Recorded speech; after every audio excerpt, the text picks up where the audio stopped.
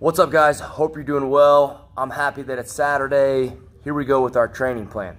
Reminder that the warm-up is posted in a separate link at the top of today's program. Let's dive into our strength.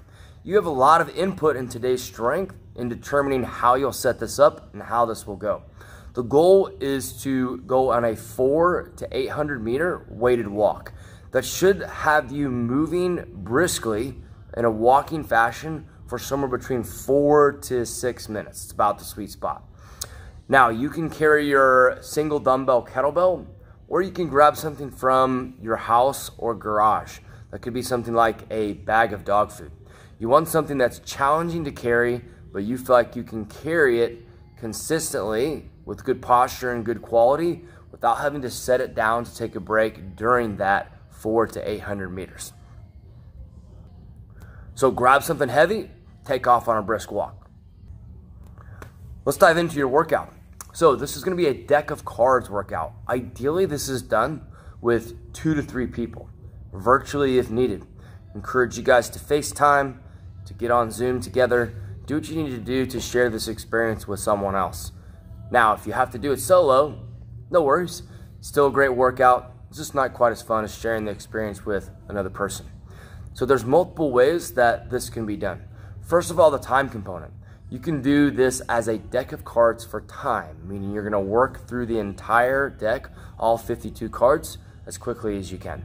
The second way to do it is to set the clock for 25 minutes and to get through as many cards as you possibly can.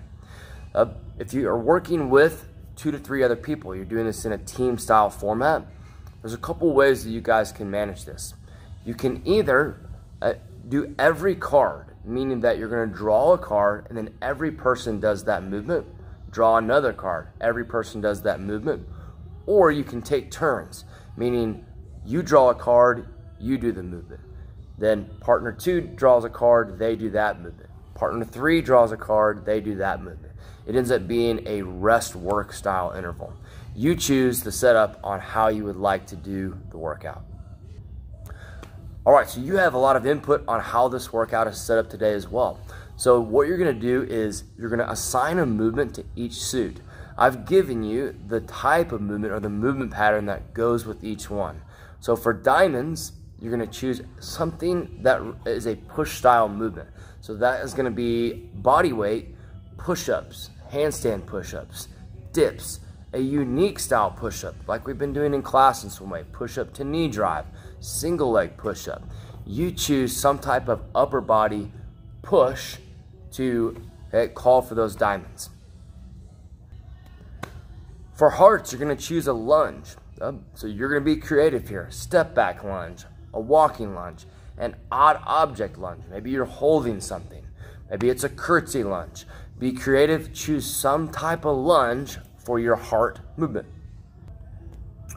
For spades, you're going to choose a plyo. This is some type of jumping movement. Think about a lot of the plyometrics we've been doing in the home-based workouts. A tuck jump, a broad jump, a box jump, a sprawl to lateral jump. Be creative. Find something that you can have fun with. And finally, for clubs, we want to choose a trunk or a core movement. This can be something like sit-ups, Russian twist, something a little bit more spicy like the shoot through. Think about something that trains your core. Be creative. And finally, for jokers, we want an evil punishment for jokers. So something like burpees, running, bear crawl, and you're gonna assign the level of punishment here. So is a joker gonna be 10 burpees? Is a joker gonna be 20 burpees? Is a joker gonna be a 400 meter run? 100-foot bear crawl? Make it enough to where it is a little bit of a punishment and you really don't want to draw that joke. All right, so now that you've got all your movements designated for each suit and your jokers, you're gonna start your game. So now when you draw a card, whatever number is on that card, that designates how many reps you do of that movement. So for instance, if I choose diamonds as being push-ups, I draw the 7 of diamonds. Now I'm responsible for doing 7 push-ups, or everyone is responsible for doing 7 push-ups depending on how you're setting up your game. All right.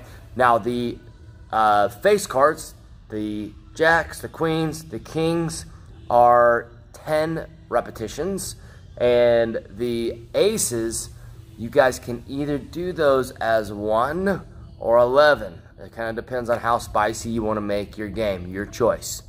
All right, so I want to know how you guys are setting this up. Let's make this fun. Let's see how creative you can be. So I want to see you guys post your pictures of your setup. What are your hearts? What are your clubs? What movements did you choose? How did you set it up? What was your joker's punishment? Who are you doing the workout with? Let's share this experience with one another and have a fun Saturday workout. Hope you guys enjoy. Have a great day. See ya.